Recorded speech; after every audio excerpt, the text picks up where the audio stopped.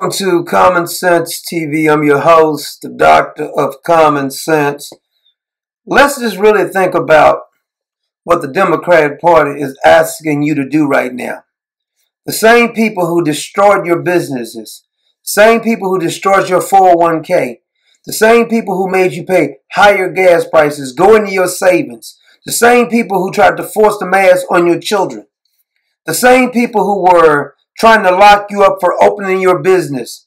401k went down, gas prices went up, inflation's up, food's up. These people are now saying, re-elect us and hire us again. They haven't even admitted that they've done anything wrong. These are not helpful hints. This is not if you really want to be a great citizen. These are legal provisions. They will be enforced. There will be a civil fine and mandatory closure for any business that is not in compliance. Again, your actions can affect my health. That's where we are. As a matter of fact, if you ask those people, just ask Anthony Fauci. He said he had nothing to do with the lockdown. If you go all over the world, Australia, if you go to Germany, all these countries, UK, France, they were locking people up. People were dying whose loved ones was in nursing homes. You couldn't even visit your loved one in nursing homes. While these same people were just going about their regular lives. They were going to parties. They were having big events. Through the Michigan COVID recovery plan, we may fall on the priority list of supplies and as a result see a slowdown in our vaccination rates. This is a very real threat. Michigan has been a leader and we have been able to get the supplies we need. But if those dollars aren't appropriated quickly enough, that could be at risk, which means our recovery will take longer, our vaccination rates could decline. While they were telling you, stay at home, we'll give you some crumbs to stay at home. Now they're saying, rehire us. They're admitting that the lockdowns was not successful. They're admitting that the lockdowns was unnecessary. They're admitting that the masks were unnecessary. We need to acknowledge as we go through COVID when we have made mistakes. This government made, I think, a grave mistake in the spring when we made, frankly, I think a stupidly arbitrary distinction between essential and non-essential retail businesses that had the unintended consequence of allowing Walmarts and Costco's to sell darn near everything because they have a grocery section or they sell pharmaceuticals, while shutting down thousands and thousands of retail, small and medium-sized businesses. They're saying now, rehire us. Would you hire anybody who had done such a lousy job? If you had done such a lousy job, would you have the unmitigated gall to ask somebody to rehire them? If you were cleaning up out their house, just say you came and you clean houses for a living. And the people's house became trashier and dirtier every time you came to clean it. Why would they hire you again? Say you were a pool cleaner. And instead of taking the leaves and everything out the pool had more leaves in it when you left. The water was muddy when you left. And you say, rehire me. Well, this is what you have now.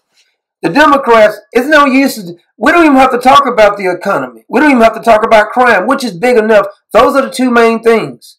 But let's not forget, they're the ones who told you you had to go locked down. You had to be locked down. We had to shut down the schools.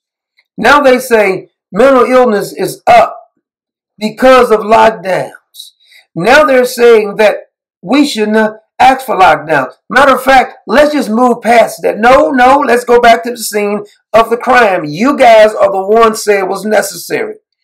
The so-called disease expert, Anthony Fauci, the so-called CDC, all you guys, these so-called experts, the UN, all of these people, what's that, the World Health Organization, everybody says we had to follow these strict rules.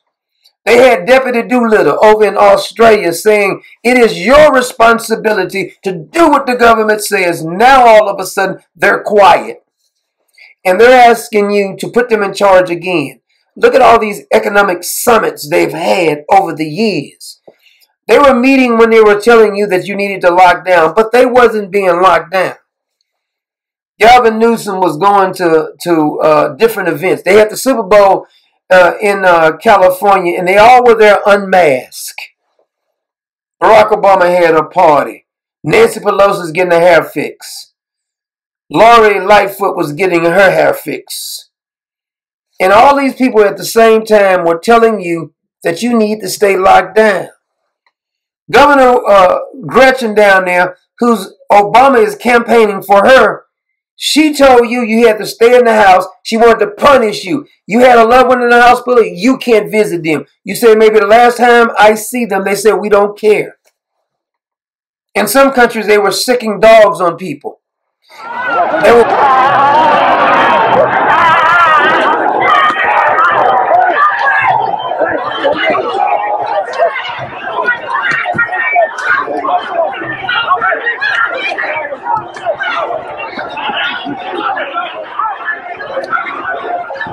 One people who had a funeral at this facility, and they had the chairs sit down and separated. I don't know, it looked like about 12 or so people in there.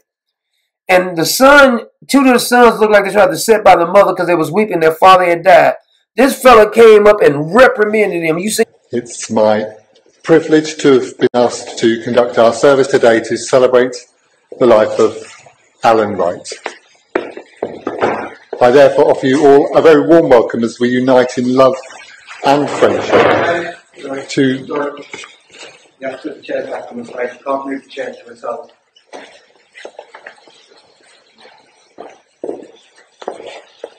You move those chairs back over there.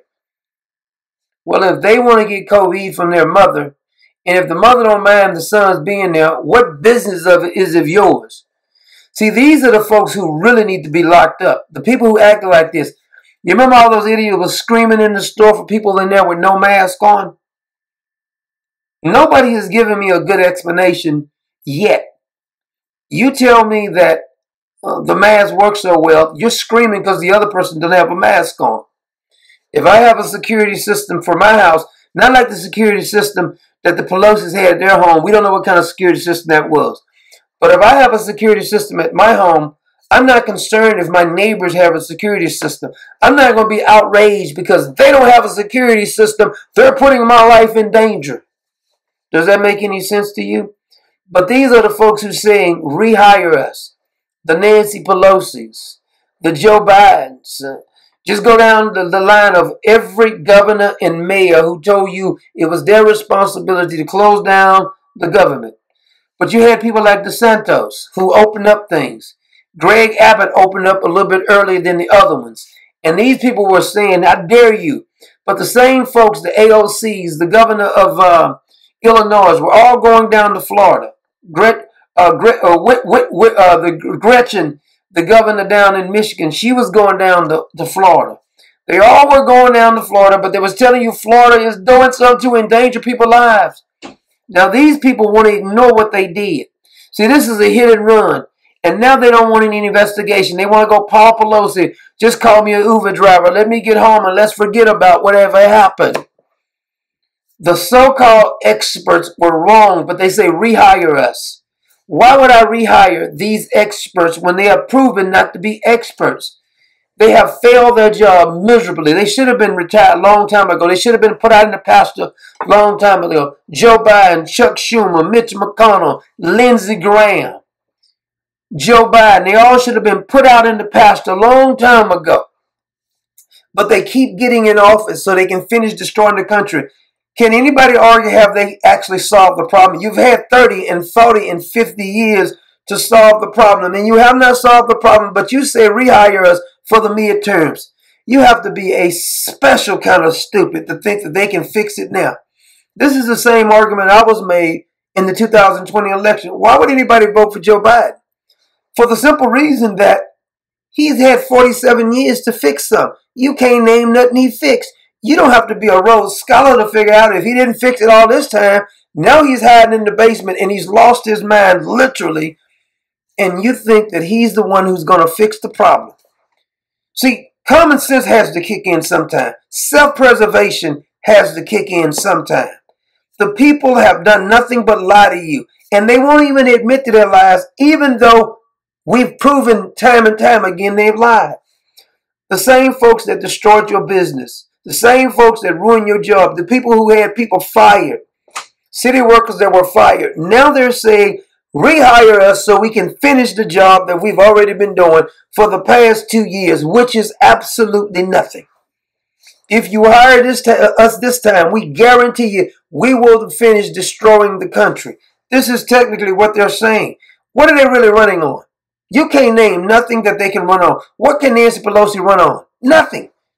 What can Joe Biden run on? Nothing. What can any of these Democratic mayors, governors, senators, or whatever, what can they run on? They actually adopted the Biden administration's program.